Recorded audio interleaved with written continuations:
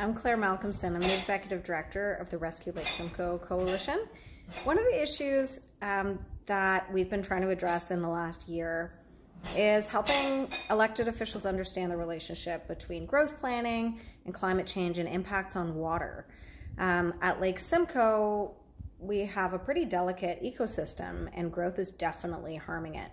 One of the issues that's come to light fairly recently is that we're on a trajectory to exceed a toxic level of salt in this freshwater lake in 37 years. So one of the challenges I think we have before us is how can we make better use of our existing road networks and not build more and more and more road networks, especially in sensitive places, going over water courses and into wetlands.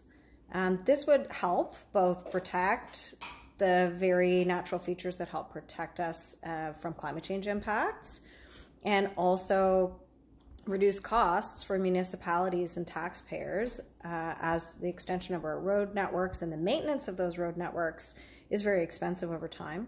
And of course, it would mean that we don't keep on increasing the amount of salt that is applied to an increasing number of roads. So I think this is an idea whose time has come, and it would be really interesting to hear what planners think about that logic. You know, what are we going to do? Are we just going to have toxic Lake Simcoe because we couldn't be bothered to think about the science that we know right now and plan accordingly?